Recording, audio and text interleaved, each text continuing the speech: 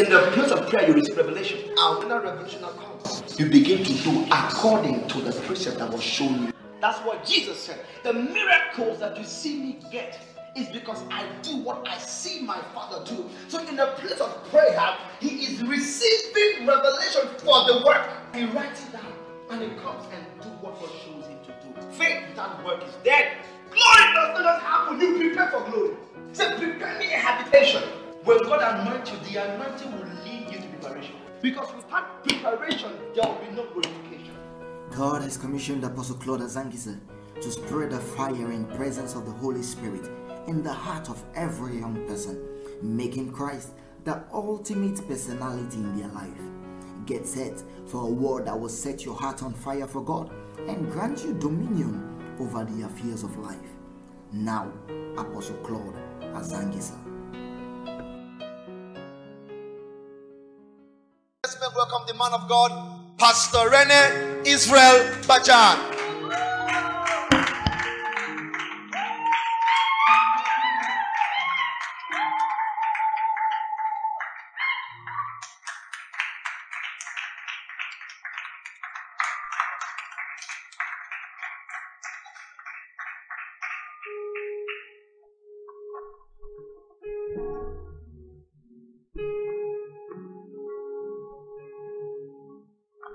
Praise the Lord. Can you clap your hands for Jesus?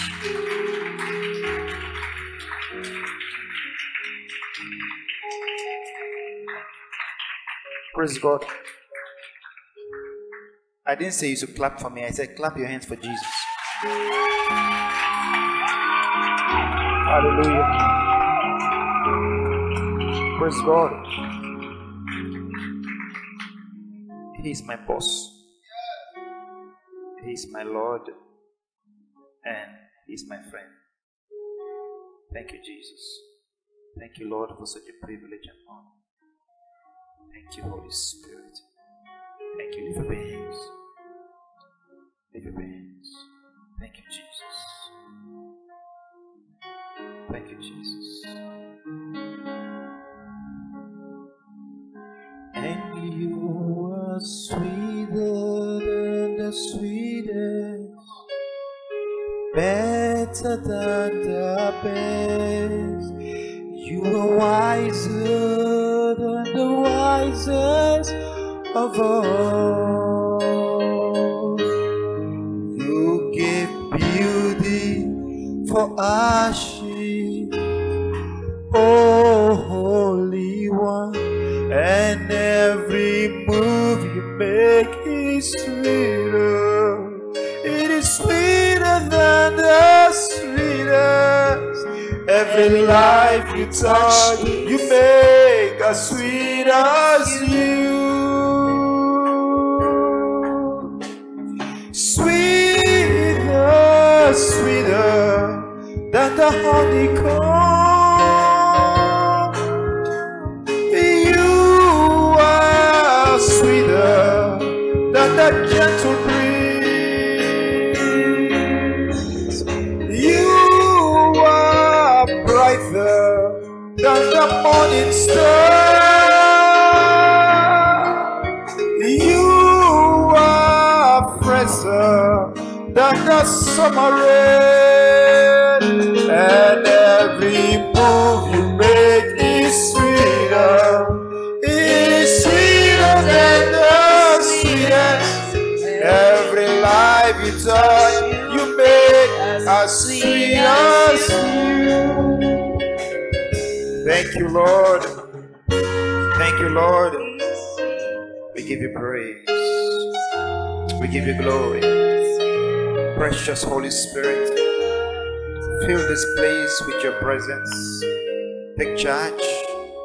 Take charge of this meeting. Take charge of everything we're going to say.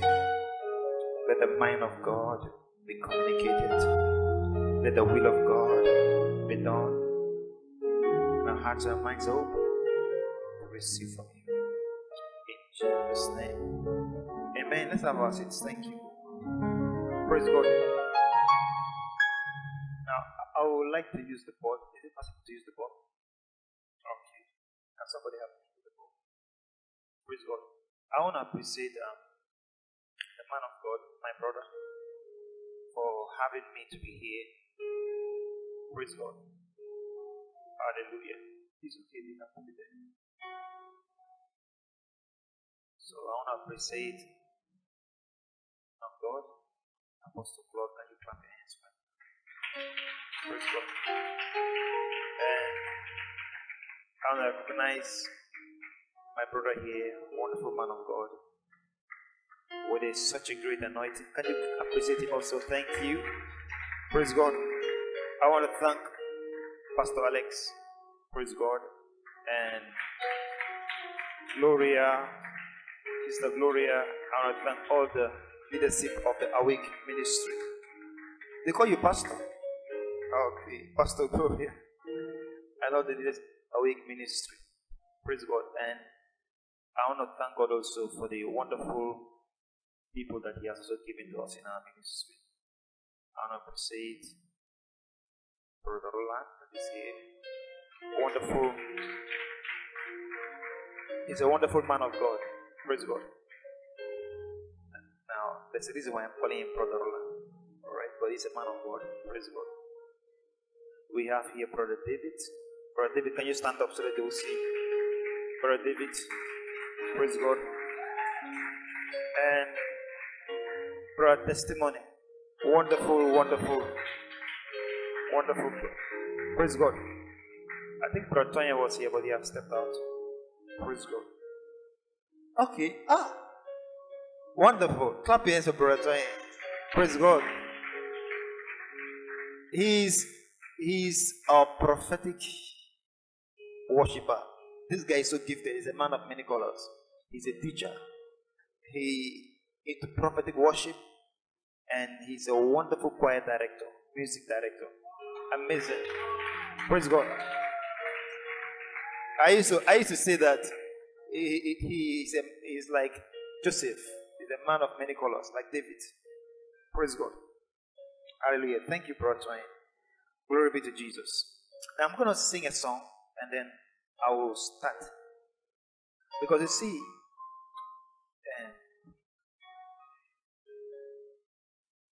we're talking about the prophetic, the training program. Why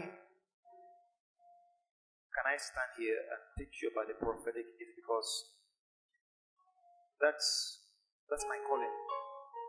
Praise God. In 2014, the Lord spoke to me and told me about the calling into the prophetic. And He said, I'm going to teach you some things. I will not allow you to function in that office. I'm going to teach you until you fully understand the office. Then I will allow you to function in it. But you're going to function in some measure of it. And I've been seeing that. Praise God. I've seen a lot of prophecies come to pass. Praise God. I've seen God deliver people through the prophetic. I've seen a lot. Praise God. And to me, we started prophesying in 2007. And when I was in Christ Embassy, I would prophesy like crazy. During those times. It's just that now I don't prophesy that much like then. We prophesy. Every service we prophesy. And I remember that time when I finished prophesying, Claude will also come and prophesy. To the point that people were thinking it was a competition. But it wasn't. Praise God. Hallelujah. And the Lord taught me a lot about the prophetic. So much about the prophetic. And the teachings that I received even make me to be very careful. Because I begin to realize that the prophetic is very dangerous. Praise God. And the Lord said to me, the prophetic and the teaching ministry, these are your major streams. And He told me, they're going to work 100% together. That's what God told me. I didn't understand how is the prophetic and the teaching going to work together 100%. He said, as time goes on, you'll begin to understand. And the Lord began to teach me. And I will tell you a secret now. I don't teach, the way I teach is different. I used to hear God and I teach. That's how I teach. And that's prophetic. Praise God. All the teaching that I do, I hear God. And as He speaks to me, and I teach. Even as I came and I sat down here, He was talking to me. I was here. And He was telling me what I should say. And I realized that that's the way Jesus was. He was a prophet, but that's the way He was. Praise God. And the Lord told me, it is not just prophesying, but helping people to be established in my will. Praise God. Hallelujah. So I'm going to tell you what God has been telling me. And some of the things that God had showed me. If I don't have the permission to say them, I will not say them. Praise God. Hallelujah. But it's a ministry that you grow. You grow in it. Praise God. And you move from one level to another. Hallelujah. How many of you have a call of God in your life? There's a call of God in your life. Praise God. How many of you, now, for those who raise your hands up, you're saying, you raise your hand because you know. What about those who have a calling but they don't know? That's why some of you didn't raise your hand up, because maybe you don't know that you're called. Praise God. Now, how many of you know that God is calling you into ministry, but you don't know how to answer? Praise God. Alright. So I believe that by the grace of God, we'll be able to help some of you. How many of you know this song? Seek ye first the kingdom of God and His righteousness. Every other thing shall be added unto you.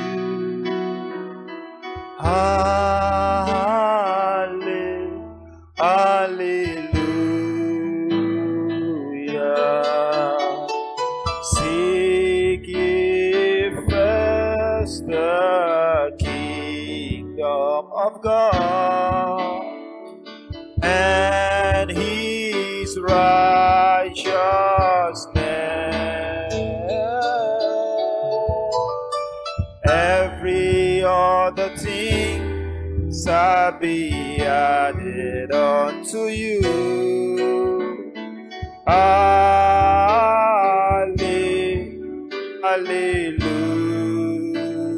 Hallelujah. Hallelujah. That scripture, Matthew chapter 6, verse 33, that I just sang now, in that verse, is a very powerful key. Is a very powerful principle. Praise God. How many of you want to be successful? Being successful is not about having a car. It's not about having a house and having a very big, fat bank account. That's not being successful is about. Success is not about the things you acquire, the things you have. The Bible says a man's life does not consist in the abundance of things which he possesses. That's not how success is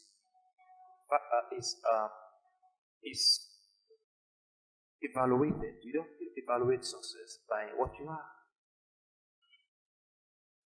That's the way the world sees it. So the world, they are after things. They are seeking after things. They seek after things. They seek after money. But God said, seek ye first the kingdom and His righteousness. Success is fulfilling your purpose. That's what success is. The reason why you came here, the reason why God brought you here. If you have fulfilled your purpose in life, you are successful. But can I tell you a secret? Can I tell you a secret? Your value is in your purpose. Some of you don't understand. Your value, tell somebody, my value is in my purpose. Do you know Jesus said that if a salt loses its savor, its saltiness, it is what? It is good for nothing. So what is the purpose of salt? It's to give taste. And Jesus said that if the salt loses its taste, it is useless. That means that the value of the salt is in its purpose. And he said, you are the salt of the earth. You are the light of the world. Your value is in your purpose. But not only that, can I insult you? Everything you require in life, everything you need, a house, a car, everything is wrapped up in your purpose. If you will walk in your purpose, you will never be poor. It's not possible. You will not be poor. Are you following? So here is the key. The key is the kingdom, seeking the kingdom of God. If you want to be successful in life, you want to be prosperous, you want to have everything that you require, you want life to be excellent, seek the kingdom of God first. Have the interests of the kingdom at heart. Praise God. Hallelujah. Is that okay? So, don't be church conscious. Don't be denomination conscious. I'm a Catholic, a Baptist, I'm a Pentecostal, I'm a Prophetic. Don't mind these people. Don't be that. Be kingdom conscious. Praise God. It's not about the church, it's not about denomination, it's about the kingdom. Praise God. Is it okay? Yeah. We should be kingdom minded. And everything we do, we should do it with the interests of the kingdom. Praise God. Hallelujah. Glory to Jesus. So, I don't have much time. So, I want to cover a lot. You know, when I teach in series. I don't teach one messages. I teach in series. And my series lasts for 3 months, 4 months. I've been teaching a subject, gifts and callings. Did that for more than 6 months now. It's going to 7 months now. I'm still not finished. And I said, you know what? This time I have to stop somewhere because I can take this into 1 year. So that's the reason why I will never be able to do with everything because they're so limited. In just 1 hour, 30 minutes, I can only say a little. Just a little. Praise God. So what I'm going to do here is I'm going to share with you basic knowledge.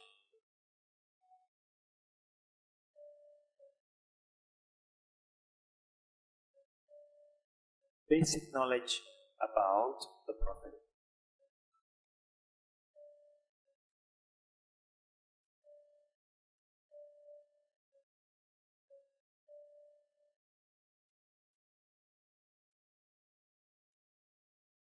The prophetic is so important.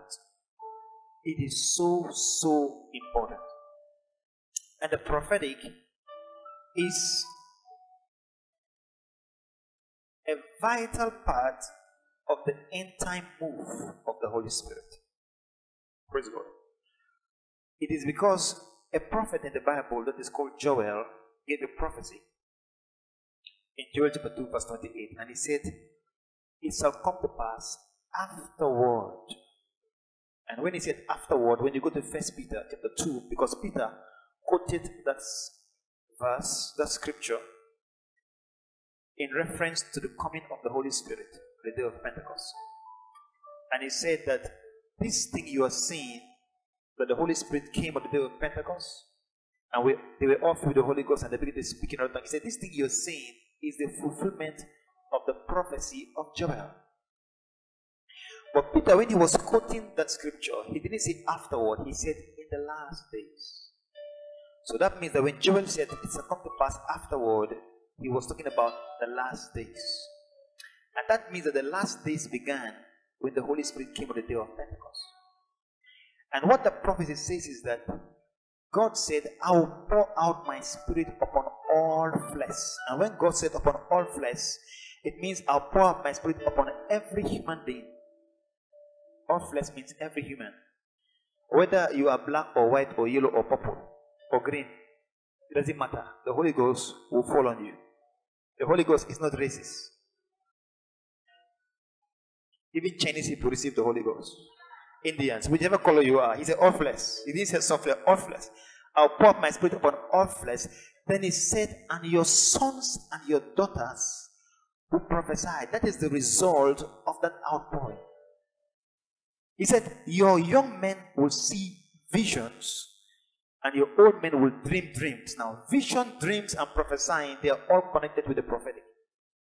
Praise God. That means that the move of the Holy Spirit in this end time, in these last days, is a prophetic move.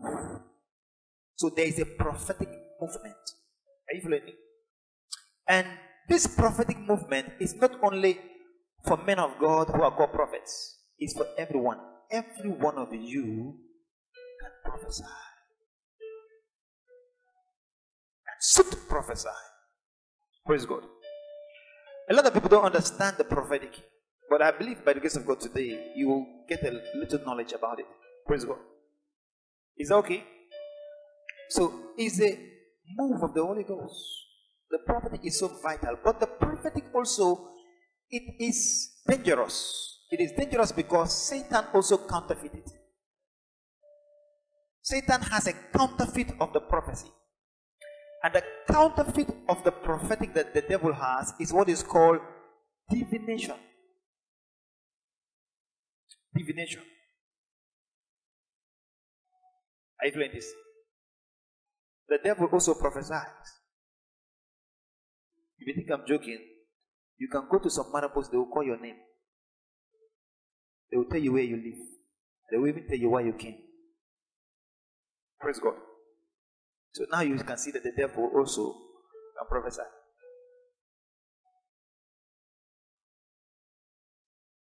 Am I lying? So marabouts, they cannot call your name. Eh? They can even tell you where you live. If we don't have such marabouts in the Gambia here, go to places like Sierra Leone, like Nigeria.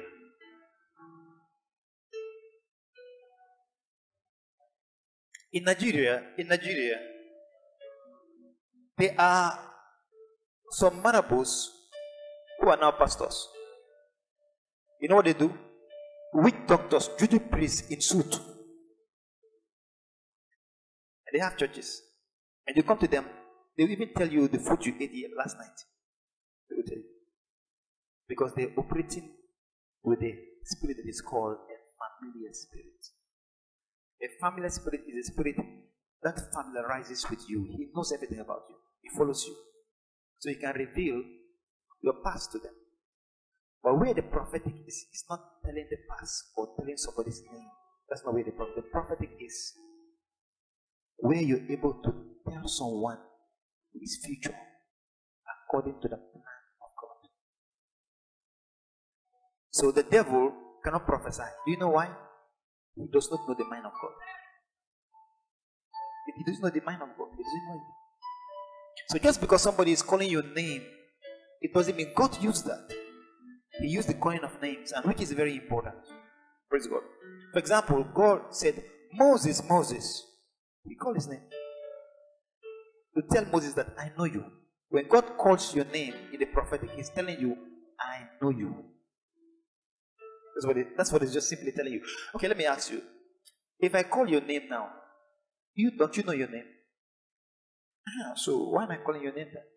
Am I calling it because you don't know your name? I'm calling your name to let you know that I know you.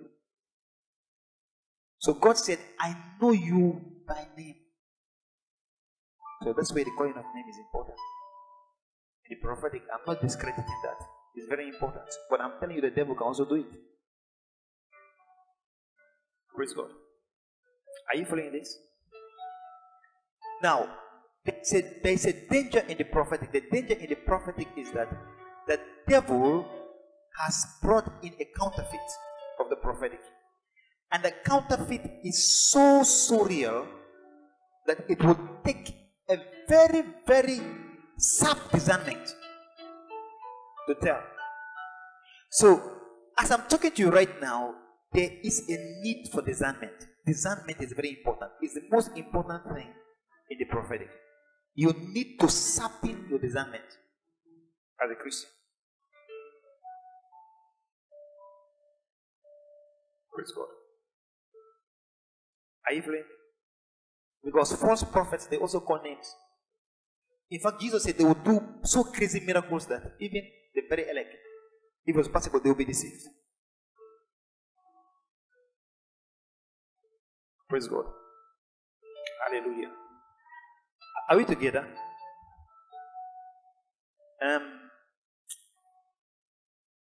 Jesus Christ. You know, I'm going to follow the leading of the Spirit. So there is need for discernment. There is great need for discernment. So I'm going to just talk about basic things about the prophetic. Hallelujah. The prophet is dangerous.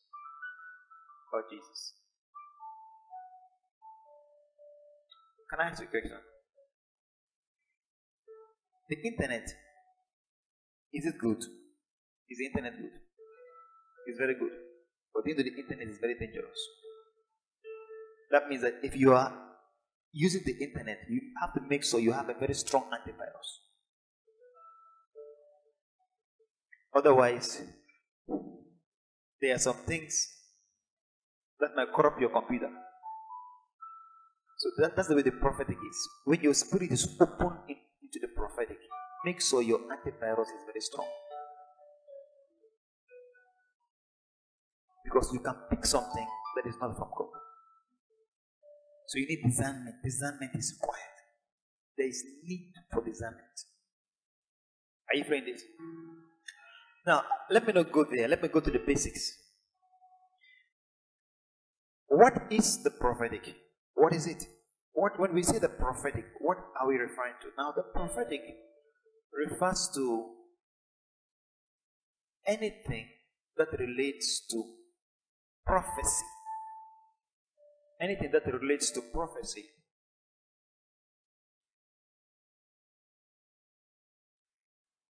Or a prophet.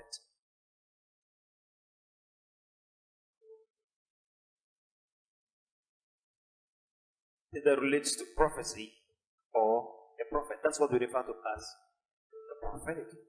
Praise God. Hallelujah. Glory be to Jesus.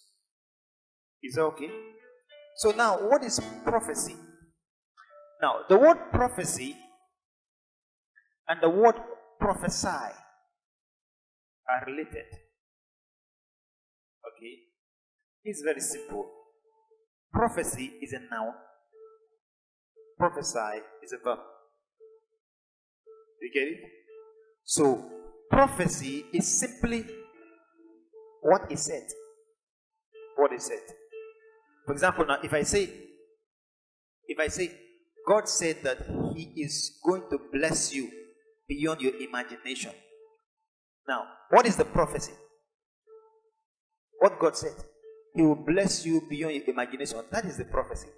But me now speaking, the act of me telling you that is prophesying. You see? So that's the act. It's the act of speaking. Prophesying is the act of prophesying. Prophecy is what he said. So they are connected. Is that okay? Can you separate the two? Huh? Can you prophesy without prophecy? Can you give a prophecy without prophesying? they connected. It's the same thing. Is that okay? So just understand, it's the same thing. It's just a verb now. Is that okay? Now, what is prophecy? What is prophecy? That's what I want to find now. Praise God. Hallelujah. Is that okay? Prophecy is the revealed word of God. Is the revealed word of God. Okay. Can I ask a question? God knows everything. The prophetic, God is prophetic. The prophetic is his nature. The prophetic is the nature of God. Do you know why? Because God is omniscient. That means that he knows everything. He knows the past, the present, and the future. God knows everything about you. He knows everything about everything, including you. He knows the past, present, and future. And not only that, he is a talking God. He's a speaking God. He's a God that speaks. Are you following me? And you need to understand that man was created to hear God. Man was created to hear God. That's why the very first day God created man, the first thing he did was what? He spoke to him. And God said to them. He spoke to him. And the Bible will let us know that Adam knew the voice of God. Because Adam had fellowship with the voice of God. He was not having fellowship with God. It was the voice of God. Because the Bible said the voice of God came in the garden walking. And Adam heard it. And he recognized that voice. Man was created to relate with God's voice. That means that man himself is prophetic. So prophecy is the revealed word of God. It's the revealed word of God. Why is it the revealed word of God? Revealed word of God. Why is the revealed word of God? It's because it is not everything that God knows that he tells you. Is it everything that God knows that he tells you? The Bible says the secret things belongs to God. But the things that are revealed unto us and our children. So that means that when God speaks to you about something, he reveals to you about that thing. Is that right? But what about the one he knows that he didn't tell you? So it becomes the revealed word of God. Is that okay? So prophecy is the revealed word of God. Now that definition is not complete yet. Praise God. It's the revealed word of God, and it can be God's word concerning the present or God's word concerning the future. When God reveals to you concerning the present or the future. Now, it is the revealed word of God that is spoken forth or declared. Is that okay? That is spoken forth or declared, feeling the will, the counsel, and the mind of God. Praise God. So it reveals the will, the counsel, and the mind of God. And that's the reason why the devil cannot prophesy. Because he doesn't know the mind of God. He doesn't know the will of God. He doesn't know the counsel of God. So all these false prophets, what they do is that they call your name because that is very spectacular. And people are carried away by that. Me, when you call my name, I'm not carried away. I listen. I want to know, what are you going to say now? Next. That's what I'm going to judge. Because I already know my name. If I eat plasters last night, you tell me you eat plasters. I know I eat plasters. So I will not need to judge that. I already know. The one that you're telling me now, concerning the future, that is the one I'm going to judge. To see. And some people, they don't know this thing. They don't understand this thing. Because the Bible says, if you go to 1 Corinthians chapter 14, the Bible says, let the prophet speak. Let the prophet speak. At least 2 or 3 at most. He said, and let another prophet judge. That means prophecy needs to be judged. It must be judged. But some people, they don't want that. They don't want to hear that. So me, I judge every prophecy. I judge it. Praise God. So are you together with me? Praise God. So it is the mind of God. It reveals the mind of God, the counsel of God, the will of God. Now, prophecy is a message. It's a message or a discourse. You know what a discourse is? A discourse has to do with like expressing something in speech. Okay? You are expressing something in speech. Praise God. So it can be a discourse. Sometimes when God is talking to you, He's expressing to you what He feels and what He thinks. Praise God. His thoughts. So it's a message, a discourse. It can also be a declaration or an utterance emanating from divine inspiration. Praise God. A discourse, a message, a declaration, or an utterance emanating from what? Divine inspiration. That means that for you to even prophesy or receive prophecy, you need to be inspired by God. Hallelujah. Are you feeling it? Praise God. And it can be specific or generic. A prophecy can be specific. It can be generic. It can be personal. It can be general. It can be direct and it can be indirect. Praise God. So if you are praying now, if you are praying and God speaks to you directly in your spirit, is that not a prophecy? But what's that? That's a direct prophecy. But if God speaks to you through me, and I say, God say, I should tell you, that's an indirect prophecy.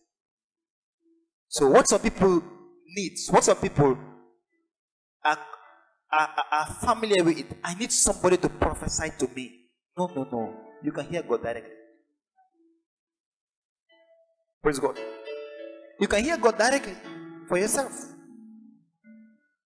Are you feeling this? Praise God. Now there's some prophets who will not want you to hear this, but me, my assignment is different. Okay? Praise God. I hope I'm communicating. Okay. Praise God. Now, prophecy is what God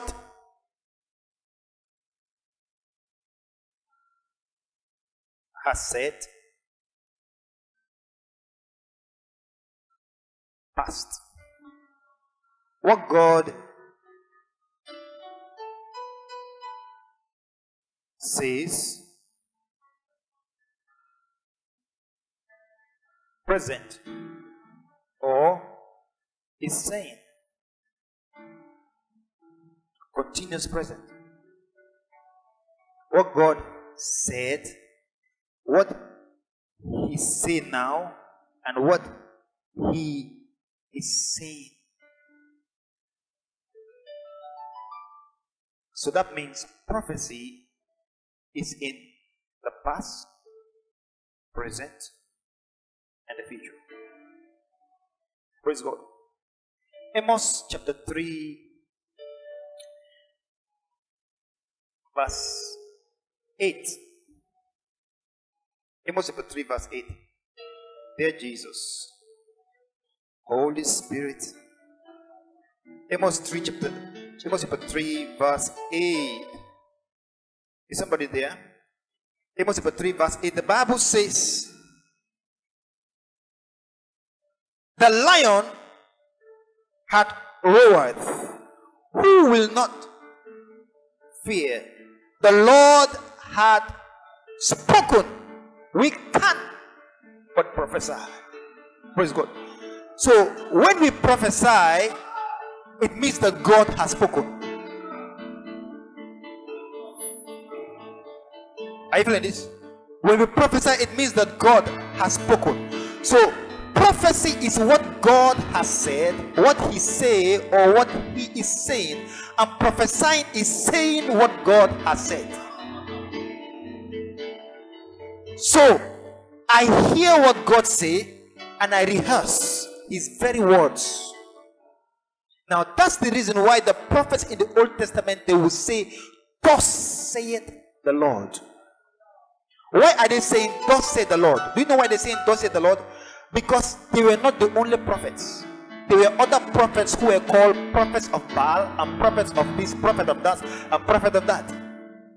So there are lots of prophets. So to tell you that this prophecy I'm giving you is not coming from other prophets, it's coming from the Lord Jehovah. So they will say, thus saith the Lord, to tell you that this one is not coming from the other God, it's coming from Jehovah. So they will call the name of the Lord to tell you the source of the prophecy. Is that okay? So it is rehearsing the word of God, saying what God has said. So prophecy is basically the revealed word of God. It's what God has said. Praise God. So what is God saying concerning your situation? What is God saying concerning your life and your future? What is God saying concerning your marriage? What is God saying to the church? What is God saying? That's prophecy. And that is very, very important because it reveals the mind of God. It reveals the will of God. It reveals the counsel of God. That means the plan, the whole plan of God. That's the counsel of God. Praise God. Are you following this thing now? So, do you now understand what prophecy is? Do you get it? Praise God. Hallelujah. Now, these are just basic things. Praise God. Glory to Jesus. So, prophesying then is saying what God has said. It is the act of speaking the message that you have received from God, declaring the mind of God and establishing His counsel. Praise God. Hallelujah.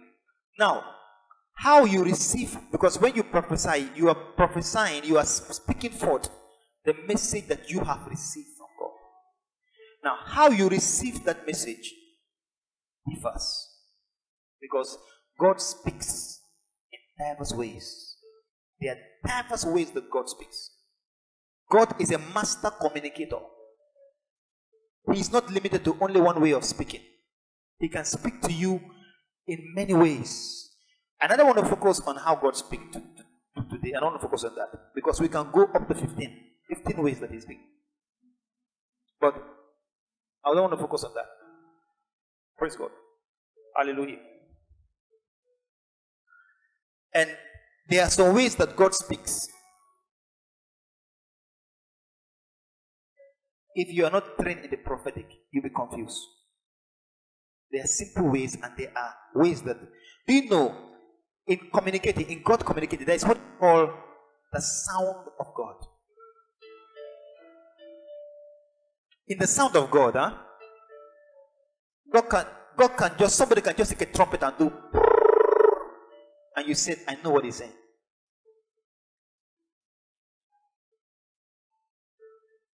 And that is a little bit difficult.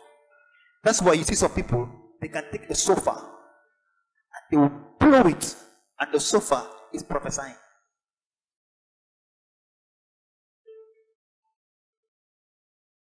Those are called quotes. Those are quotes. Praise God. And that one, we don't want to even touch it because it's deep. It's very, very deep. Praise God.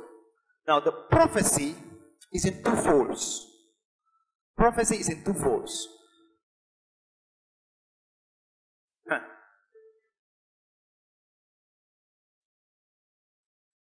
Oh, this is powerful. I just had something. The Spirit of God just said something now. That's the way I teach you. I hear and I talk. Praise God. He just said something now. Wait, that's powerful. That's amazing. Let me see that. Let me see it. Okay. Let me write.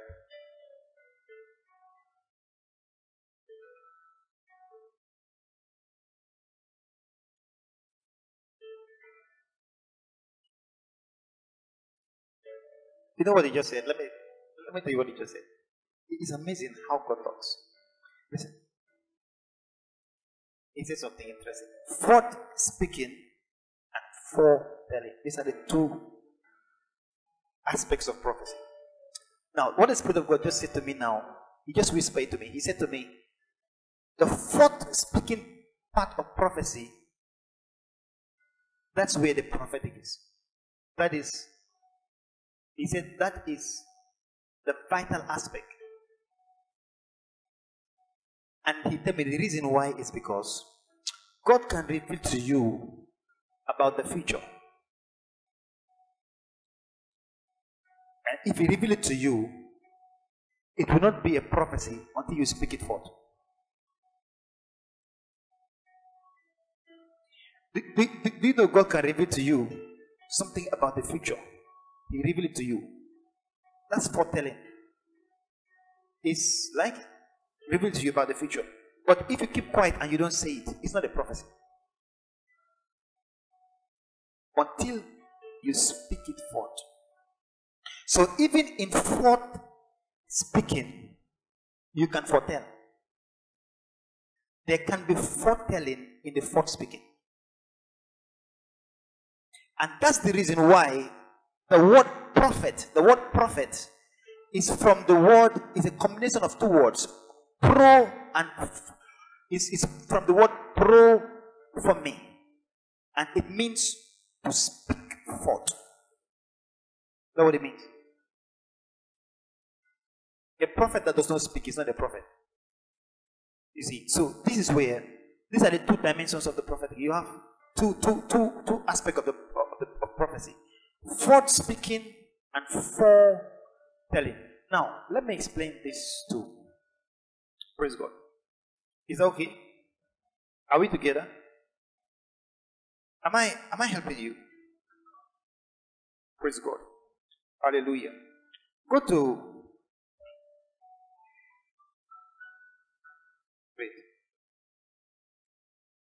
Go to 1 Corinthians chapter 14, verse 31. 1 Corinthians 14, 31. Now, this has to do with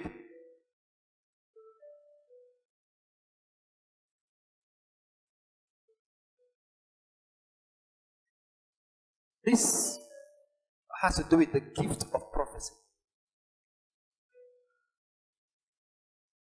And this has to do with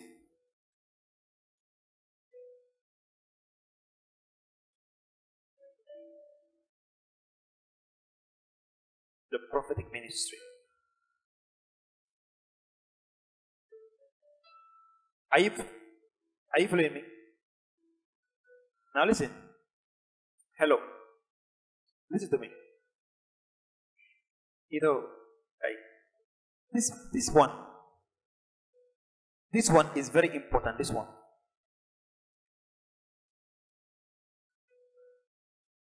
This one has to do with the gift of prophecy.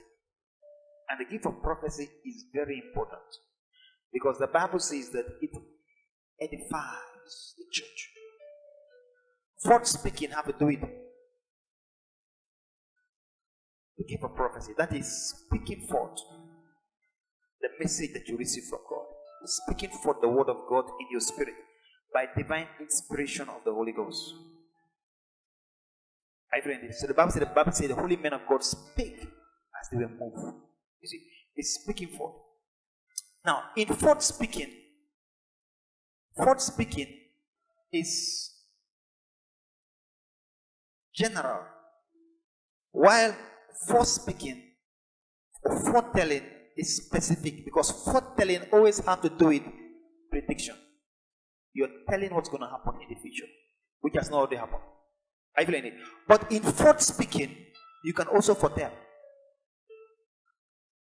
For example, now, in speaking forth, there can be a foretelling in it. But it's not only limited to that. Forth speaking also can also refer to prophetic preaching. It can refer to prophetic teaching. What I'm doing right now to you is forth speaking. It's forth speaking. That's what I'm doing right now. I see. So, some people, they think that until you prophesy, you're not a prophet. Prophesying does not make you a prophet.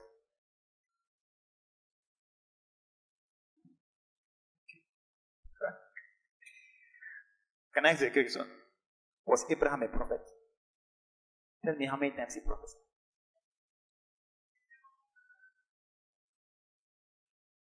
Okay, I'll come there, don't worry. I'll come there very soon. So you see, forth speaking is general. Are you following me? Do you know, if I come and I stand and I have an inspiration to say something, to share something, and I come and I stand and I said, we should be careful. We should be careful. We should trust in God. Let us not do this and did it.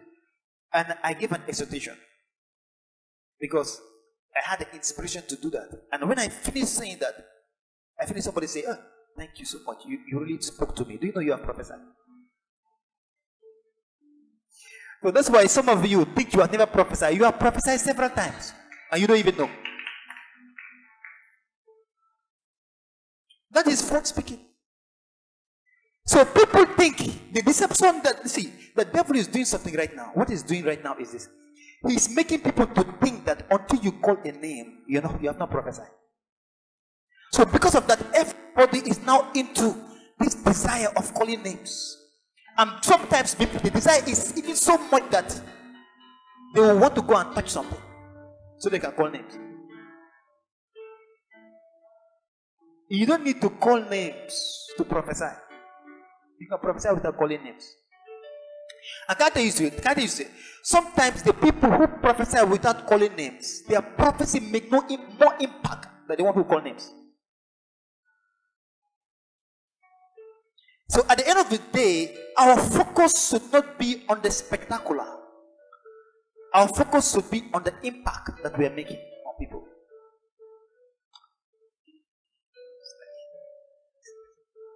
Praise God. Okay. 1 Corinthians chapter 14, verse 31. Look at this. Do you know what God told me one day? I was praying, the Lord told me, a time is going to come. I'm going to send you to churches around the world to put order in my house. Because a lot of people, they are abusing prophets. We'll go there and put them in order.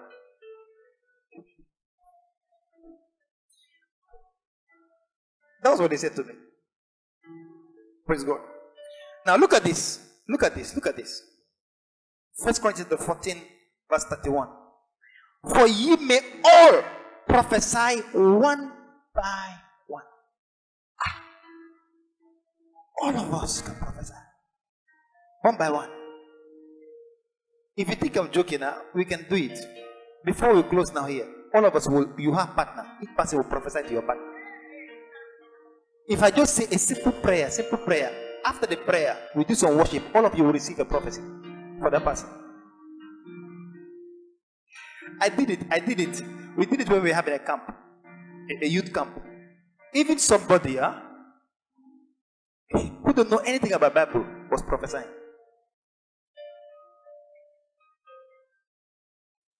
Everyone can prophesy.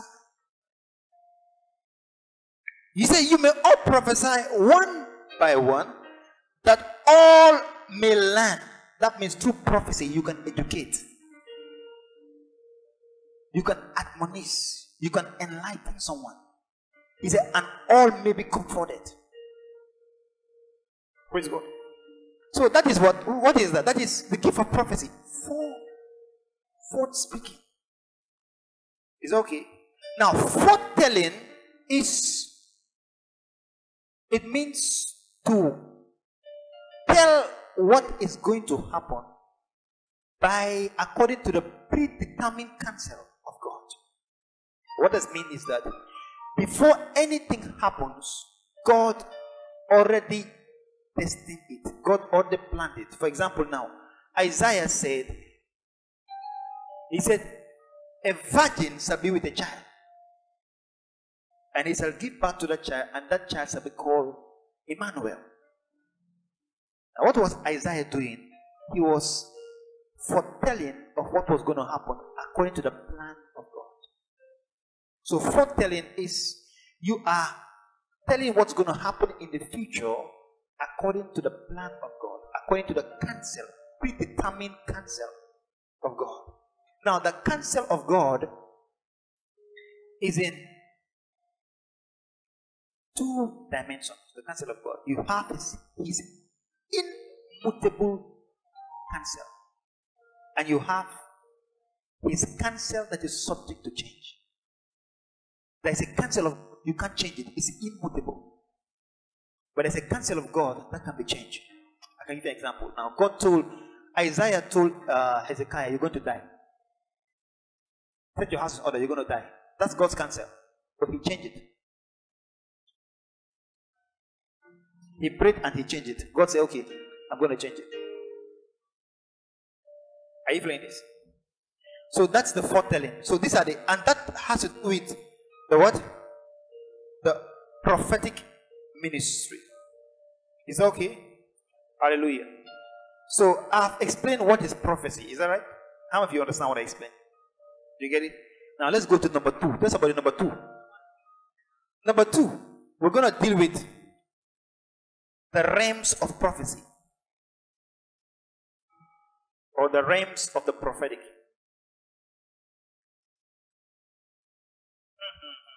This one is going to be powerful. My God. Huh? This is going to be powerful. This one. This one I feel like preaching at some point.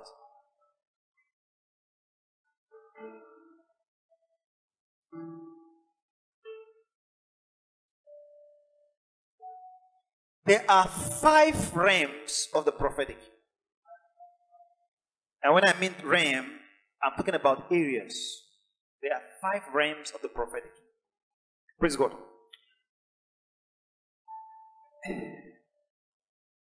Number 1.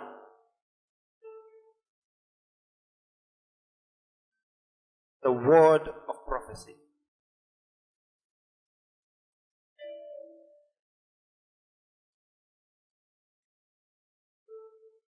That's the first realm. The first realm of prophecy is called the word of prophecy. 2 Peter chapter 1. I'm going to read from verse 16. How many of you remember when Jesus Christ took Peter, James, and John and he climbed the mountain with them? He climbed the mountain with them. And why he took Peter, James, and John is because there was a confusion among his disciples. Because the Pharisees, they came and they confused them. They asked them, this Jesus you are following, you think he is the Messiah, but he is not the Messiah. Because the Pharisees, they knew the scriptures. They're like, what do you mean? He said, haven't you read in the scriptures? Before Messiah will come, John the Baptist is going to confess. Sorry, Elijah is going to confess. Before Messiah will come, Elijah will confess. So they became confused. They said, have you seen Elijah? They said, no. They said, so he's not the Messiah. They became confused. So when Jesus saw it, he left all the other 9 and he took 3. And he climbed with them to the mountain.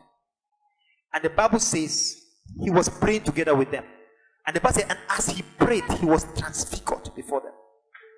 And when he was transfigured, they looked and they saw Elijah and they saw Moses.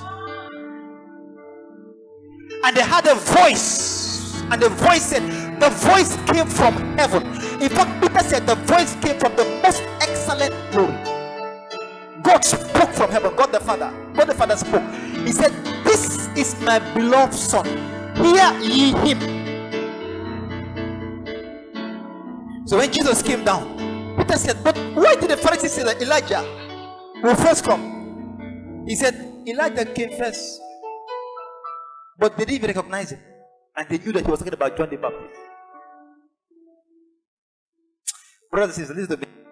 You can read the Bible and understand it in your head. But when you don't have a revelation, it's dangerous. It's dangerous if you don't have a revelation. They had knowledge of the Bible in their head, but they don't have revelation. The Pharisees. So I want you to listen to what Peter said here. Look at what Peter said here. In verse 16, Peter is talking to these Jewish believers. This is Jewish believers he's writing to. And he said to them,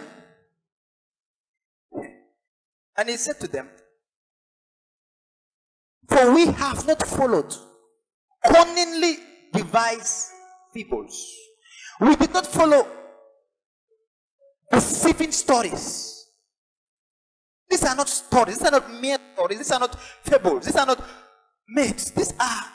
He said, look at what he said. He said, when we make known unto you the power and coming of our Lord Jesus Christ, but we are eyewitnesses of his majesty. The word majesty means his splendor. Why? Because Jesus Christ, God came to them in ordinary human flesh. So they look at him. He looks so ordinary. They said, this is mess. No. He said, I'm the Son of God. They say, you look like us. You look so ordinary. I say you're the Son of God. They didn't know that flesh he put on was the veil, and behind the veil was the glory. So what he did was he climbed the mountain. When he climbed the mountain, he pulled the veil, and they saw his majesty.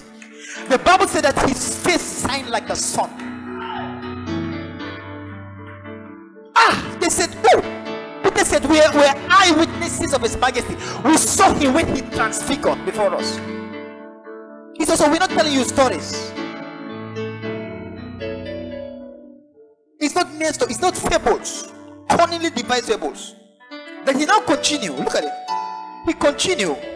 He continued and said, for he received from God the Father honor and glory, when there came such a voice to him from the excellent glory.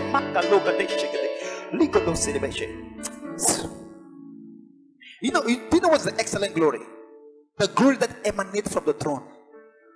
He said that's where the voice is coming from. He said the voice, he said such a voice came from the excellent glory. And look at what he said next. Look at what he said next. He said, look at this. Watch here. He said, this is my beloved Son in whom I'm well pleased. He said, and this voice which came from heaven, we heard when we are with him in the holy mount.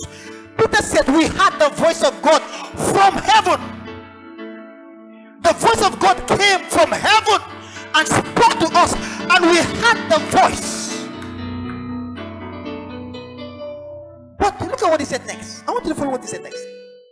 Look at what he said next. He said, and we also have a more sure word of prophecy. Oh, hey, listen to me. Peter heard the voice of God, and yet he said the voice I heard is not enough. Why? Because there is a more sure word of prophecy. What he's saying is this. What he's saying is this. Even though I heard the voice of God, there is a more sure word of prophecy. He said, would you do well to take heed unto, as a light that shineth in a dark place. He said, until the day dawn and the day star arise in your heart. Look at this. And what is it referred to as the more sure word of prophecy? He said it is called the prophecy of the scriptures. What he's saying here is this. That means that we already have some prophecies that we are spoken by holy men of God. That means we are prophets. He said, for the prophecy did not come by the will of men. He said, and no prophecy of any is of any private interpretation. He said the prophecy did not come by will of men, but holy men of God speak as they were moved by the Spirit. So that means that these prophets of old, they look, God gave them a revelation of Jesus Christ, and they prophesied concerning Jesus. They spoke concerning him, and the things they said, they were recorded in the Bible. They were recorded. That's the word of prophecy. And Peter is saying we have a more sure word of prophecy. Now what he's saying is that although we hear the voice of God is not enough. Why? Because we have a more sure word of prophecy, and the word of prophecy confirms the voice. Listen. The word of prophecy, let me sit down. The word of prophecy, it refers to the prophecy of the scriptures. What God has said. If you go to Romans chapter 16, let me show you something. Romans 16. Do you know how powerful the prophecy of the scriptures are? The word of prophecy is so powerful. Let me show you. Romans chapter 16.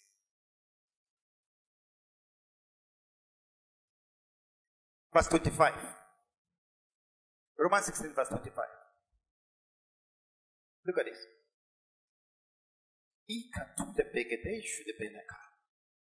Verse 25. Look at what Paul said here. He said, now to him that is of power. Verse 26, Romans 16:26.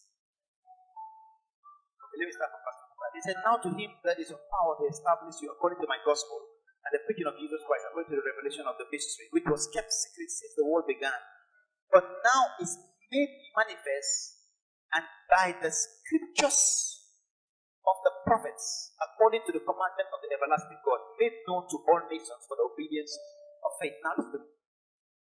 Listen. Can I tell you? Do you know the whole revelation of Jesus Christ in the New Testament? That means everything that Peter preached, everything they preached, it came from the scriptures of the prophets. Even Paul's message about justification came from his prophets. Because a prophet that is called Habakkuk said, the just shall live by faith. He prophesied it. That's where Paul got the revelation from. I mean, we think about justification. Everything they preached came from the scriptures of the prophets. Let me ask you a question. The apostles, when they were preaching the gospel, they didn't have New Testament. From where were they preaching the gospel from? From the prophets. The word of prophecy. Because everything that God is going to do, He has already said through the prophets, and it is documented. So Peter is saying we have a more so word of prophecy. And there's a principle in the prophetic there. That means that anytime you hear the voice of God, the word of prophecy has to confirm it. If you hear the voice of God and what you heard is contradictory to what God has already said in the word of prophecy, it's not of God. So when we talk about the word of prophecy here, we're dealing with the foundation of the prophet. You have to understand the prophecy of the scriptures. You have to be grounded in the prophecy of the scriptures to be able to function in the prophetic.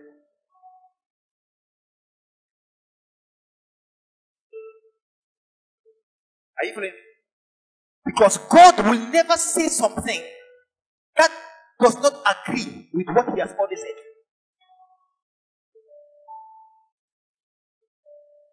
So when God said, this is my beloved son, He said we have a more soul of prophecy, because that word they have confirmed what God said.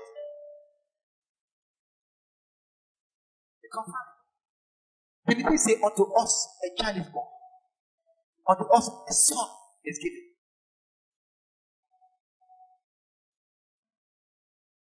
Praise God. Some of us, we're going to win some Jews. You know why we're going to win them? Jewish people, they don't believe in the New Testament. So how are you going to win them? Only you have to take Old Testament to win them. If you show them Jesus, they will believe you.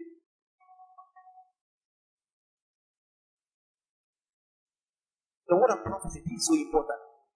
I'll give you an advice now. If you want to function in the prophetic, be grounded in this book, the Bible. Eat the book, eat it. I spent hours studying this book. Why? Because before John could prophesy, he had to eat the book. This book. You have to eat it. You must be grounded in the word of prophecy. Anytime you see a prophet who can call names and prophesy to this book, he's not grounded in scripture. That prophet is in danger, because he himself will deceive.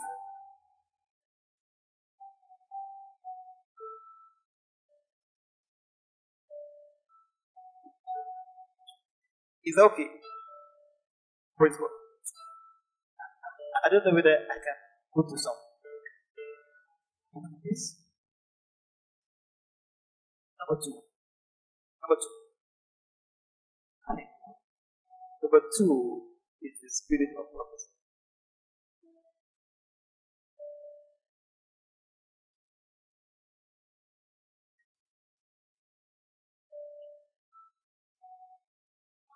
The book of Revelation.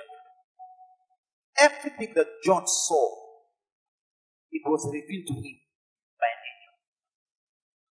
Everything that John saw in the book of Revelation was revealed to him by an angel. And after everything now, he wanted to fall down to worship the angel. What did they worship the angel? Now, oh, thank you, Holy Spirit. We have to be careful. Everything that John saw was revealed to him by an angel. And John was so caught up. He was so carried away by the revelation that he wanted to worship the angel. And the angel said, see that you do it not. He said, worship God. Because the testimony of Jesus Christ is the spirit of prophecy. The angel said, don't get your attention on me. Set your attention on Jesus. That means every prophecy will set your focus, your attention on Jesus. Anytime you see a prophet prophesying to you and it's time to get your attention to him, it's not a genuine prophet. Today, prophets want people to worship them because they prophesy. People will fall down and kneel down and say, my Father, the Jesus Christ that I see, be careful. And they say, yeah! They start doing like this. They don't have the spirit of prophecy. The spirit of prophecy draws people to who? Jesus. Not us. The testimony of Jesus Christ is the spirit of prophecy. Do you know what he's dealing with here? Do you know what's the spirit of prophecy now? This is very important. Listen to me. What's the spirit of prophecy? The spirit of prophecy is the source. Is the source of prophecy. Brothers and sisters, listen to me. When you receive a prophecy, don't judge the person giving the prophecy. Judge the source.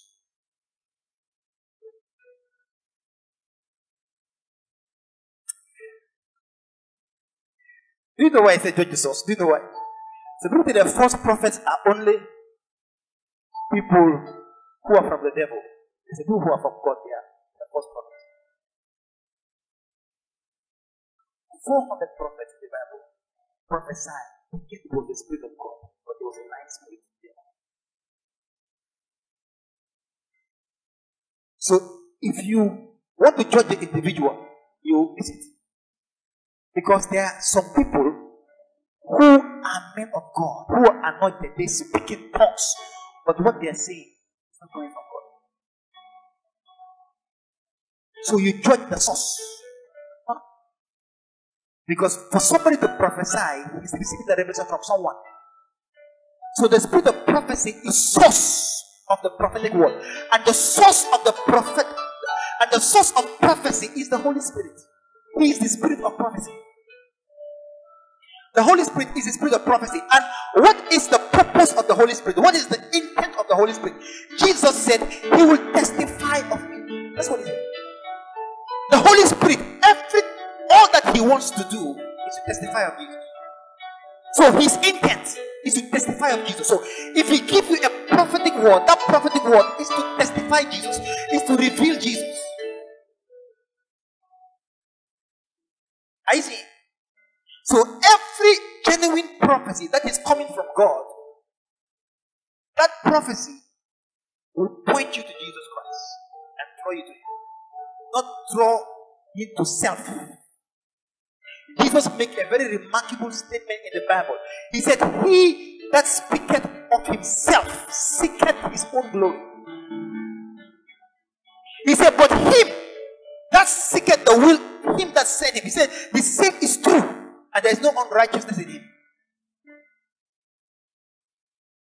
A true prophet of God point you to Jesus Christ. Like, just like the way the angel point John to Jesus. I reveal all this to you, but the testimony of Jesus is the spirit of prophecy.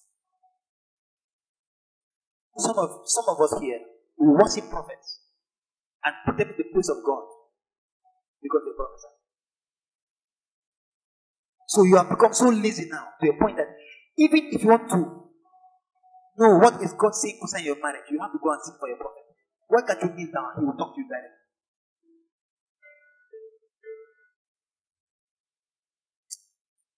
I told you that many people don't like this. Praise God. I don't want people to see me. I want people When I start to talk, I want to paint Jesus so well. But when I finish, you will see.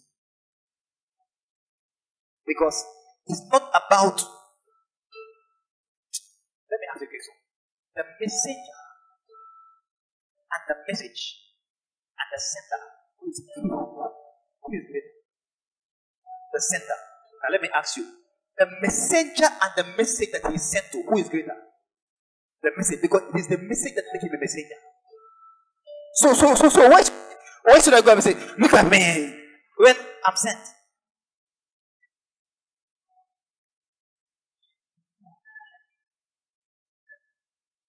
Tell somebody it's all about Jesus. I see prophets prophesy. They prophesy until they finish prophesying. Nobody gives his life to Christ. I said, hey, something is wrong. Because the spirit of prophecy is not operating. When the spirit of prophecy is operating, when you are finished, people say, I want to give my life to Christ. Because we testify of Jesus. So the Holy Ghost is the source of the prophetic. I wish I had that. I would have shown you in the Old Testament how that is the source of the prophetic. That for even prophets to prophesy, the Spirit of God has to come upon them.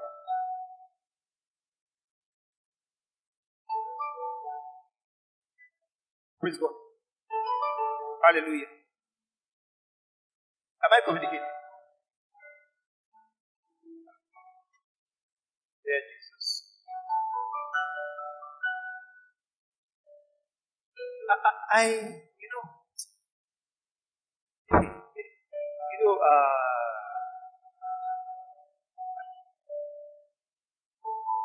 Okay, let me not go there. Let me go to the time. Because of time. Sorry, I hope I'm not with you all the time. Okay, how much time do I have left?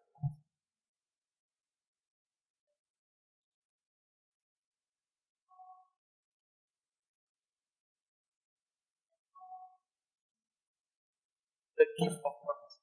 That's number 3. The gift of prophecy you will find in 1 Corinthians 12. In 1 Corinthians 12, there are 9 gifts. Hello? There are 9 gifts. Now, I was listening to a man of God, and he said the gifts of the Holy Spirit, they are not 9. They are more than 9. And he said, Paul only said 9 because that's the only one he knew at the time. And I listened, he's a very great prophet. Mighty will God. I said, where else? And I said, I disagree with you, sir. There are 9 gifts of the Holy Spirit. The problem is, they don't know the difference between spiritual gifts and the gifts of the Holy Spirit. The gifts of the Holy Spirit are spiritual gifts, but they're not the only spiritual gifts. There are other spiritual gifts. Righteousness, spiritual. Eternal life, spiritual. Grace. Because spiritual gift is a gift that you cannot see with your eyes. Have you seen eternal life? Can you see righteousness? It is given to you. But the gifts of the Holy Spirit are 9. And these 9 gifts of the Holy Spirit, they are so powerful. They are tools. That's what they are, tools. They are tools. They are not toys. Some people, they play with prophecy. They use prophecy to do adventure. Prophecy is not for adventure. You can't be playing with people's life and people's feeling. You come and stand and say, I see this. I see a woman. I see this. But what you are seeing is not accurate and you are messing up somebody's life. It's not a toy. If you don't receive anything, shut up and go and sit down. If you receive a message and you are not sure of what you are receiving, keep quiet until you have a complete understanding of what you're saying. Because you are playing with people's destiny. You know, I was praying with my aunt. My aunt, she had a fiancé. In fact, they did traditional marriage. The man traveled. For 4 years, there was no communication. For 4 years. So, see, I waited for this man, waited, no communication. One day, I went to pray with her, and she told me, you know what, I'm giving up on this man. I want to move on. I said, why? He said, because another man of God told her that God says to tell you that that man has found another woman. He has gone, move on with your life. So you told me. Then when he told me, I said, okay. So we pray. I said the word of God. When I put the word, I said, let's pray. We just hold hands to pray and the word of God. And I heard what God said. I said, Father, this one is dangerous. Because I understand that with prophecy and prophesying also come accountability. When you prophesy, you become accountable for what you say. I knew that you had. So I said, this is risky. I said, Lord, the thing was so strong in my spirit, I could not hold it back. I said, the Lord said I should tell you, this man is going to come back. And he is your husband. And God has a plan for you together. And when I said it, she believed. Now, guess what now? After I said it, 6 months, nothing happened. The man is gone. Yeah, now I have to go and say, Father, it is going to come to pass now. This man is going to believe me. As I prayed, Father, I pray. God said, why are you praying? Let me tell you something. Do you know the reason why most of the time we don't want to prophesy? Let me tell you a secret. Why we are afraid to do what God said. Do you know why we are afraid? Because we're trying to protect our integrity.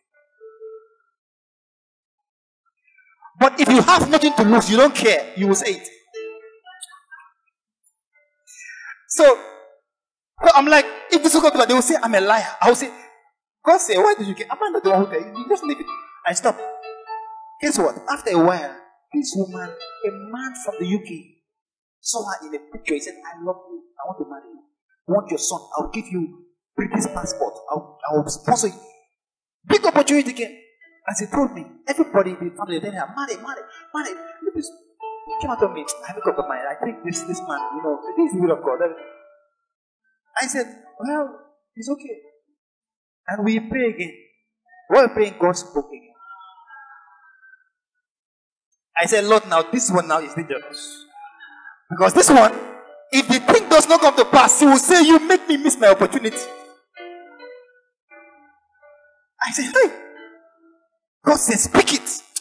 But sometimes you have to dare. You have to just close your eyes and believe it. And I gave the word. When I gave it, he said, okay, I'll believe you. Everybody started calling her fool. Until one day, church after church, I keep confirming the word. It's going to come. So some people, they were here, they were there. Until one particular week, I said, somebody is on his way. Suddenly, he's just going to come up, and you'll see. And that was exactly how it happened. They got married, and I was the one that conducted the wedding. And guess what? Can I tell you something? Guess what? Both of them are doing the work of God. He's married. They used to hold hands to pray. These people are doing great things. And I even prophesied, I told her that your husband is going to be a missionary. He will go to Senegal. I even prophesied that. Everything happened. He went to Senegal. So you see, there's accountability here. When you prophesy somebody and say that you marry a white man, you'll be waiting for the prophecy to come to pass. If it doesn't come to pass, it's going to come back to you. You are a liar. So you see, this thing is serious. It's very serious thing. That's the reason why it's safer to function in the gift of prophecy than to function in prophetic ministry. Because the gift of prophecy, you have something to lose. It's a gift of utterance. God is with you. He will strengthen you. He will put you. There's no revelation in the gift of prophecy. No, it's a gift of utterance. You see, that's what I'm saying. The gift of utterance by the inspiration of the Holy Spirit. And it's for exhortation, comfort, and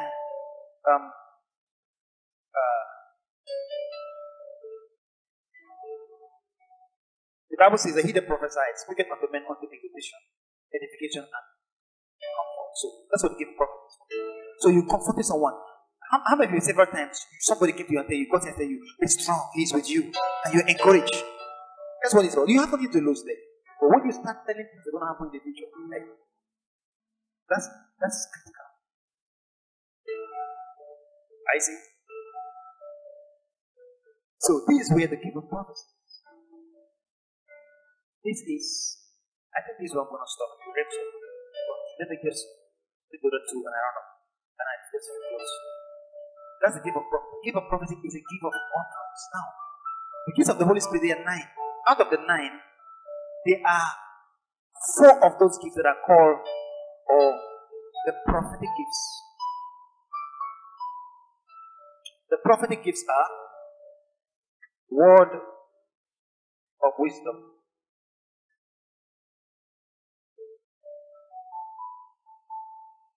word of knowledge, discerning of spirits,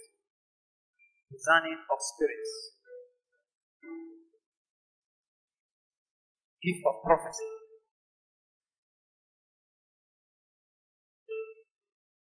then you have 5, you have tongues and interpretation. Tongues plus interpretation.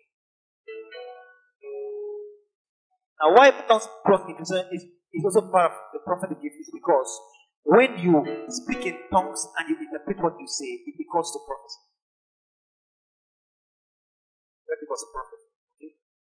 I don't know whether anyone has that gift here, where you speak in tongues and after you interpret what you say. It also becomes a prophet. So these are the 5 prophetic gifts.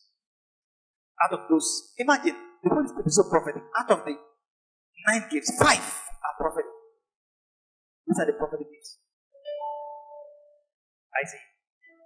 So now the gift of prophecy, which is here, has no revelation. But it is a door by which all the other 8 gifts can function. The gift of healing can operate in the gift of prophecy. I see. Working of miracles can operate through the gift of prophecy. It is the door to all these gifts. That's the reason why when God wants to use you in the case of the Holy Spirit, the first gift you will see is the gift of prophecy. After other gifts will start flowing through that. You see. So it's a powerful gift. It's a gift of utterance. Utterance is an inspirational gift. It's a vocal gift where you are speaking by the inspiration of the Holy Ghost. You are prophesying by the power of the Holy Ghost. And it's so aesthetic. It's so aesthetic that sometimes people are overwhelmed. They're overwhelmed. They're not fair. Sometimes they even start crying. I see. But the prophetic office, and you know the gift of prophecy is safer than the prophetic office. Do you know why? It's safer because the gift of prophecy, when you are prophesying, everything you are saying is coming from the Spirit. Because He gives you utterance and you speak. So, He gives everything. But in the prophetic office, you are in absolute control of everything. To a point that even what is revealed to you, God leaves it to a discretion, whether to say it or not. And sometimes some prophets make the mistake of saying it, and instead of helping, they don't help. They worsen the matter. For example, now, if God shows someone, if God shows you as a prophet that your husband is cheating on you, if you're a wise prophet, you will not say it. If you say it, you have destroyed the marriage. And God will hold you responsible. So the wise thing you will do is to use wisdom and talk to them, and then you go and understand. Say, brother, I'm saying this, repent. If you don't repent, I will tell your wife. I just your way. Thank you, sir. Sorry. See, you have saved the marriage. But because of many prophets don't have that discretion, they have separated marriages, destroyed homes. And can I tell you something? God will judge them for that. That's why it's dangerous. That's why to even be a prophet, you need to be trained. You need to have the wisdom and the maturity to know what to do with the revelation you receive. Because revelation, they are very special. Very, very special. And look at something. Can I tell you something? Why is it that bank managers and doctors, part of their ethics is confidentiality? Why? Because they're dealing with secrets. You cannot just tell anybody. You have to keep it. Because you can cause problem. That's the way the prophetic is also. Are you feeling anything? Now you have number 4. Please, just give me 10 minutes around this door. Huh? Just tell me around it up. I know my time is up. Number 4 is the functionality. Oh my God, I love this. The functionality of the prophet.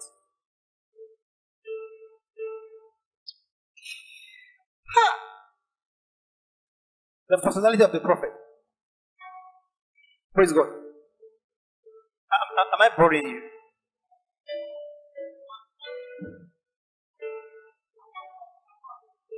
Praise God. The functionality of the prophet.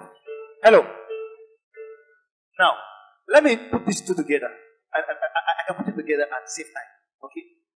And you have the prophetic ministry. That's number 5.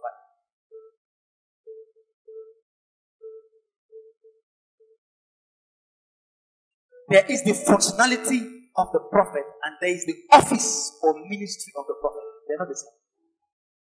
So there are some people that you think they're in the office of the prophet, but they're not in the office. They just have the personality of the prophet. Let me say something. Go to Romans chapter 12.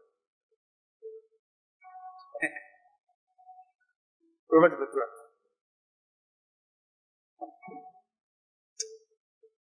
Romans chapter 12. Are you there? Can I shock you? Can I tell you something? Can I shock you? Listen to me. Do you know, sister, that every member of the church is gifted?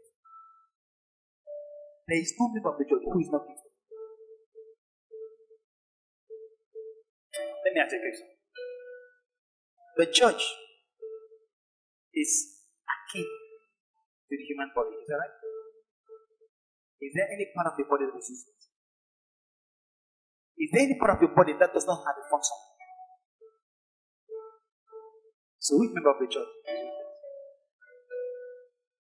Listen to me. This is what many pastors don't understand, and that's the reason why their church is struggling. If the pastor would train every member of the function in their gift, the church will grow by itself. Okay, wait. Wait. You see the church pastor, just give us 10 years. We'll take over the whole Gambia. Do you know why? Huh? Something is going to happen. You will not see me doing crusade, but you will see other people holding crusades. Because I'm not jealous or afraid to allow other people to sponsor in their gift. If somebody can prophesy more than me, I'll think I'm going to prophesy. Let me say that. Because my job is not to fight them from prophesying their gift. It's to raise them to function in their gift. For the perfecting. You don't get it. Okay, wait. Listen. This is the reason why a lot of ministries are not growing. You will see a man that is so gifted in a church. So gifted. He has a gift that the general overseer does not have. And the man is blocking him. After blocking him, he got frustrated and he goes and start his own. There was no need for him to start his own. All you have to do is give him the platform. He will not leave you. He will stay with you. And honor him.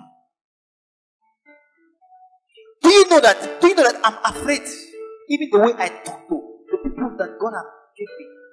Some men, for example, now, Brother Roland, I know he's anointed. I'm afraid, I'm careful the way I talk to him. Do you know why? He's anointed. The Bible says, talk of my anointed. So you think now you are the boss, you talk to me anyhow. No. He's anointed. So I have to be careful how I talk to him. Because if I talk to him, I'm touching the anointed.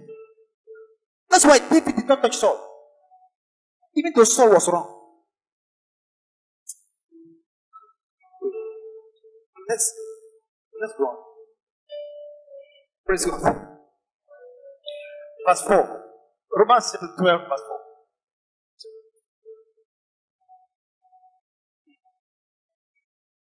as we have many members in one body, as we have many parts, the word is say members. You see, King James, when he say members, now he's talking about parts. And members is also correct because your hand belongs to you. The belongs to you. Your eyes belongs to you. It's not your eyes. So you have many, he said, as we have many parts in one body, then he said, and all parts, all members, not the same office. The word office means here function. So he's dealing here with functionality. That's what he's dealing here with. Functionality. So I'm telling you, does the eyes have the same function as the ears?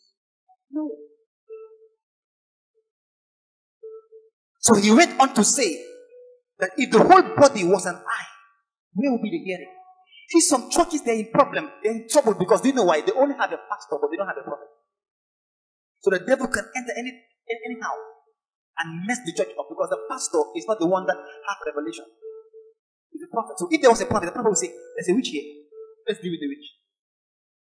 Some churches are not protected because they... Why? Because if the whole body is only an eye, is that body complete? You see, it's something here.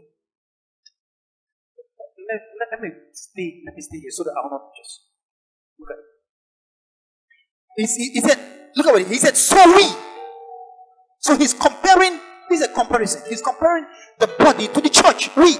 He says, so we, being many, are what? One body in Christ, and everyone member one of another. Members one of another. Look at the next verse. Look at what he said. He said, having then gifts. Having then gifts. Who have the gifts? All of us.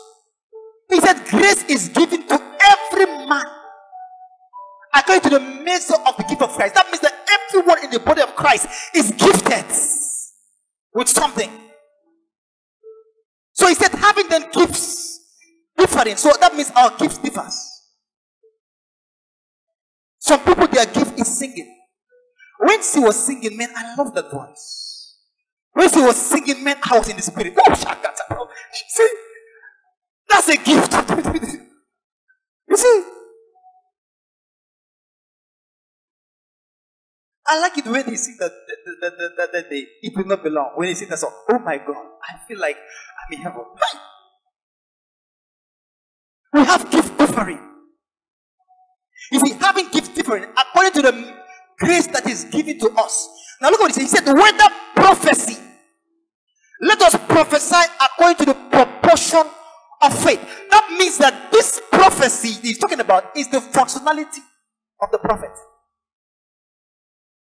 So this particular guy in the body of Christ, he is gifted with the functionality of the prophet. That means he can function as a prophet, but he's not a prophet. In other words, that this guy, he can flow in the prophetic gifts. He can give word of knowledge. He can give word of wisdom. He can function in the gift of prophecy. He can even see visions. But he's not a prophet. He only had the personality of a prophet. And he's giving that gift for a purpose. To build the body. To build the body. So this one is different. From Ephesians chapter 4 verse 11. He gave some apostles, some prophets. That's different. That's the office. Are you feeling this thing now? So the personality of the prophet is to prophesy. But prophesying does not make you a prophet.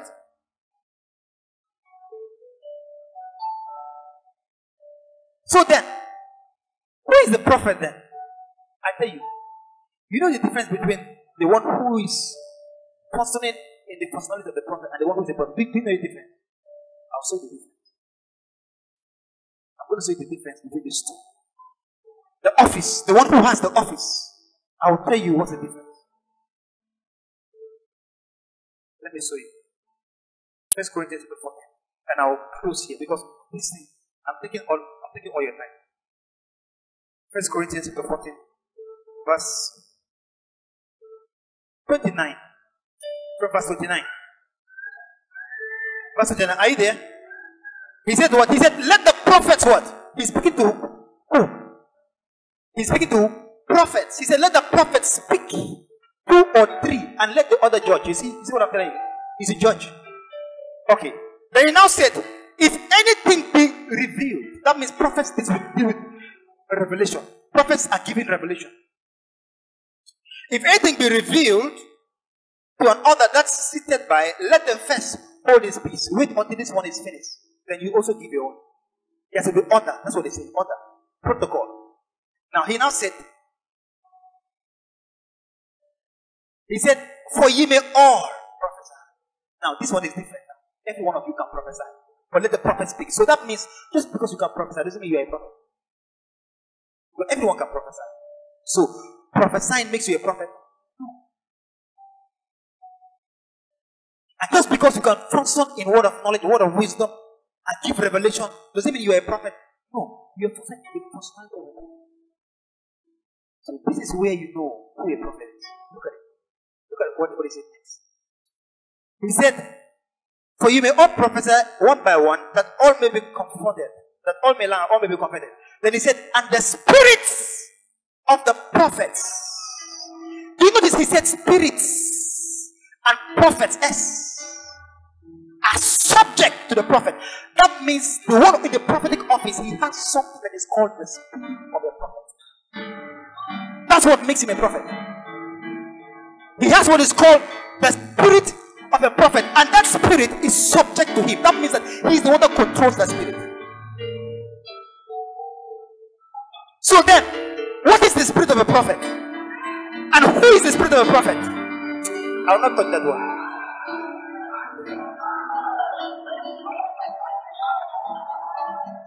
Hey.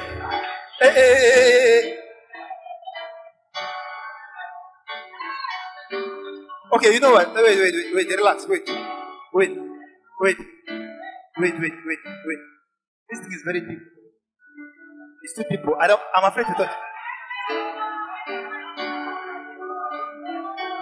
Okay, do you know what?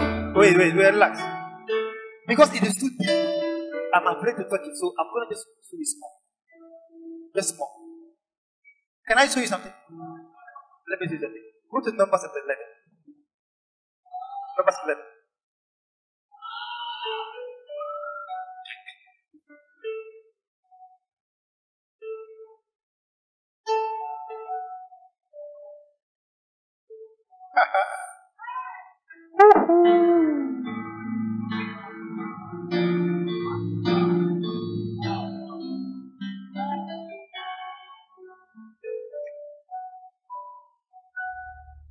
Praise God.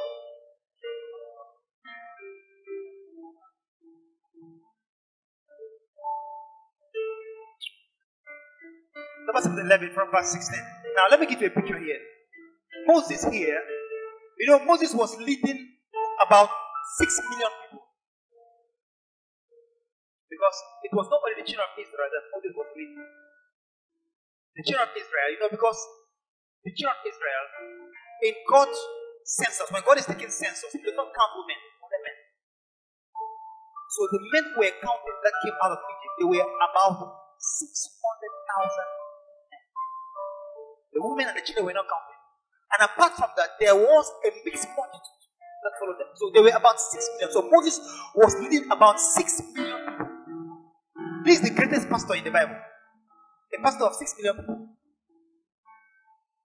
And one day, the mixed multitude stare the children of Israel and they begin to complain. And Moses said, God, kill me, I want to die. He's a discouraged person. My pastor is discouraged. Why God? Why do you call me? Does that happen to you before? If you're a pastor. Okay, you are not the only one. Moses did the time. But Moses said, God, kill me. What have I done? Do I give back to all these people? And God said to Moses, look at what God told. Verse 16. And the Lord said unto Moses, gather unto me men of the elders of Israel, whom thou knowest to be the elders of the people, and officers over them, and bring them into the tabernacle of the congregation, that they may stand there with thee. Now what he said? He said, and I will come down, and I will talk with thee there. He said, and I will take off the spirit which is on thee, and I will put it on them. Wait. Listen to me. Listen to me. I want you to listen very carefully. Which spirit is this? Which spirit is this? You don't understand this thing very well, but you understand something.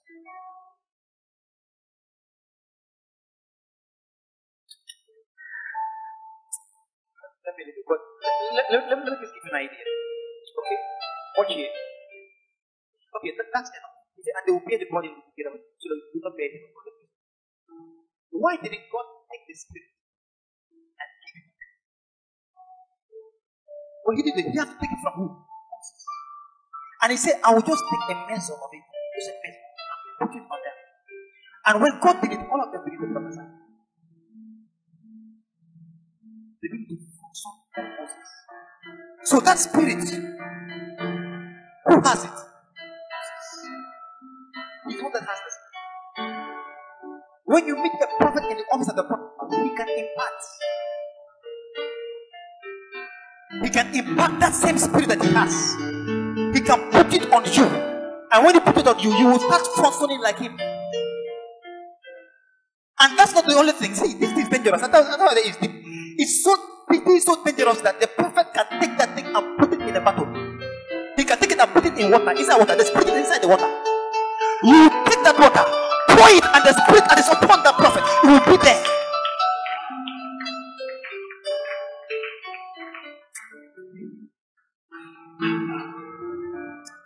That's the reason why prophets are dangerous. They're dangerous. The spirit of the prophet is so dynamic that you can be standing here and the spirit will take you somewhere. Every time you see somebody prophesying, and he said, as I'm talking to you here, I'm in churches now. He's a prophet. He has the spirit of a prophet. Because only someone who has the spirit of a prophet can do that. The one who have the gift of prophecy, the person of the prophet can't do that. He can say,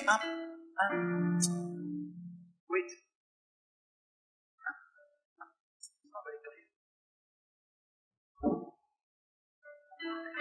Wait.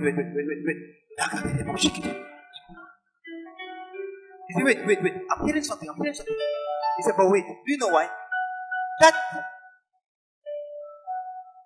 this person has limitations. Do you know why? Because he prophesied according to the proportion of faith. He cannot prophesy beyond his faith. But the prophet functions beyond the realm of faith. Do you know why a prophet functions beyond the realm of faith? The one who prophesied by the functionality of the prophet, he hears a name. Kadijatu. What is that? So if it's very wise, if it's very, very wise, he will say, is there anyone? He said, I'm not asking a question, I'm just a professor. Don't worry. Is there anyone called Kadijatu? Yes. He said, if he's smart, but some people they are not smart, they will say, who is Kadijatu? And nobody is smart. Who is Kadijatu? And then your confidence, boom, is knocked down. You now say, you know what? It is well. Let's go. You see? Now, that person has a personality, so you can call names. You say, the prophet, brother, the prophet will see the name. He will see Gloria on your head. He says, you are Gloria. He doesn't doubt because he's seeing it. How can you doubt when you are seeing the thing on his head? Why? Because he had the spirit.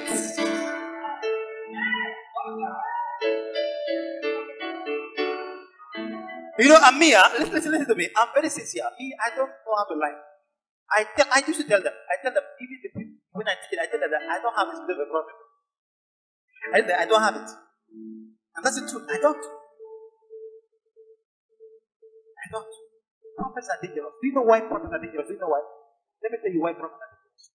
Prophets are dangerous because a prophet is in the place of God. That's the reason why a prophet is never anointed.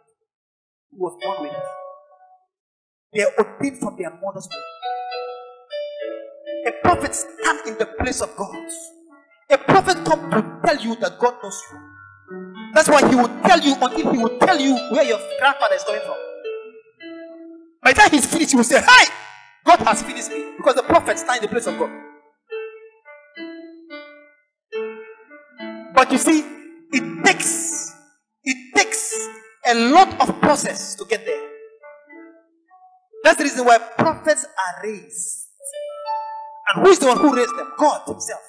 He said, "I will raise up a prophet." Raise up means that I'm going to take the prophet and I'll bring him to my place, to my dimension. So whenever you see a prophet, see, prophesy does not make you a prophet. No. Let me tell you what makes you a prophet. A prophet does not only prophesy. A prophet can speak to your height will increase.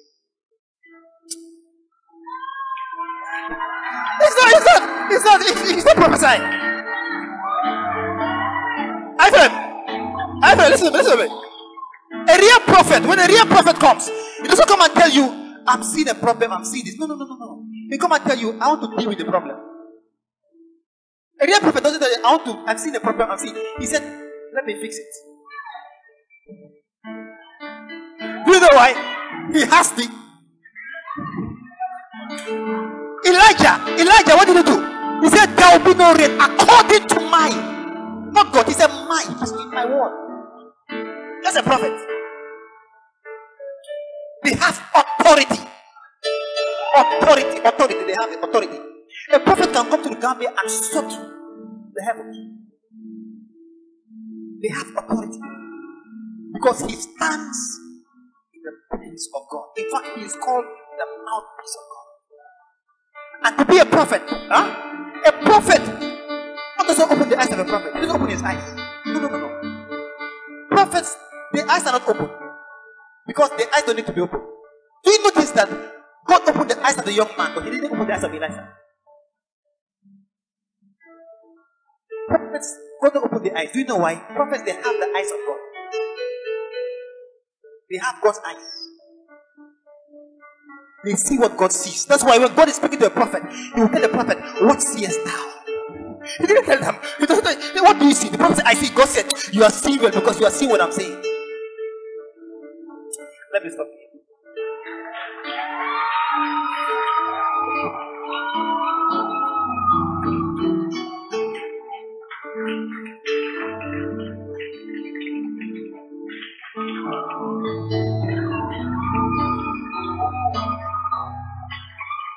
Praise God. Hallelujah. So, this is the word I have for you. The word I have for you is, be patient. Because God is raising you. He's going to bring you to a place where He will be glorified in you and through you. Praise God. Hallelujah. Thank you.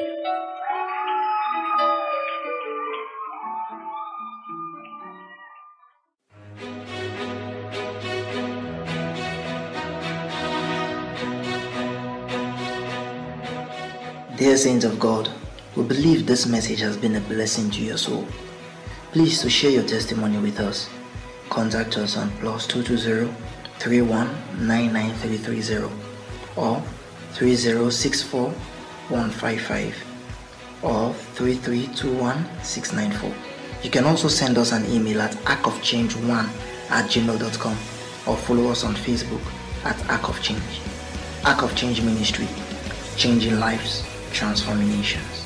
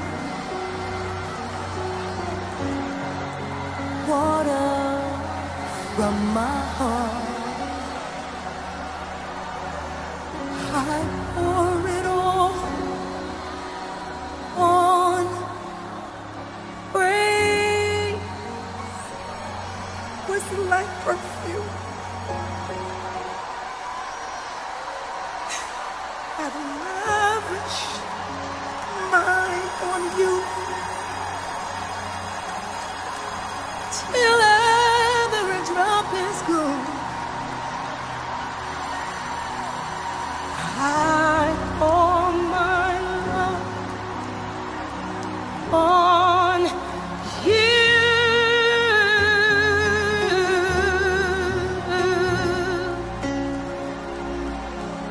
I pour my love on you.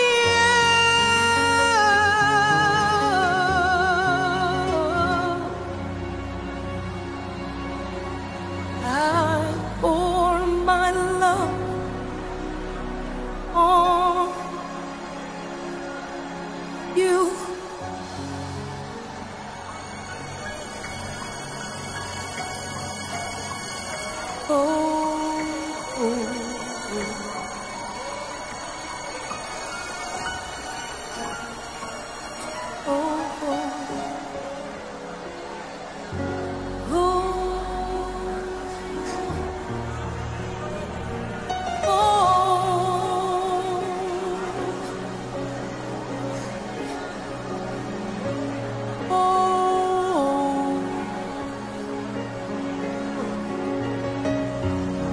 Pour my love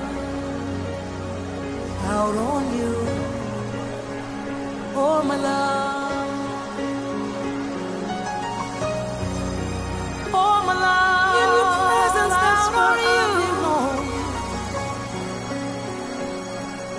Pour my love out on you. In your presence, that's where I'm made strong.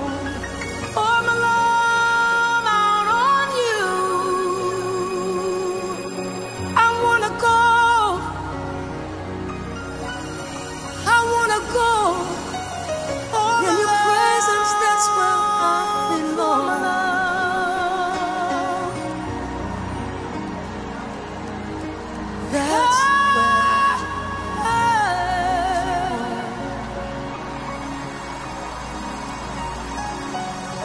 Take me there, take me there,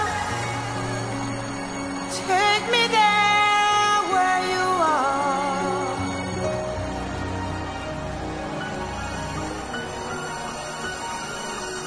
Pour it out, till every drop is gone. I wanna pour it out,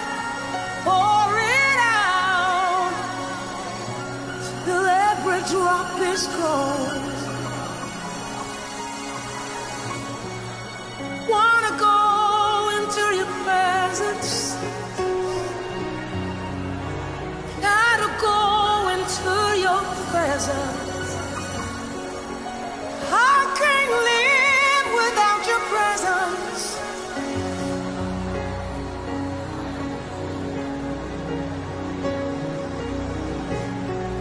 Take me back where I first believed. Take me back where I first received you. Take me back where I learned to love you. Take me back, take me back.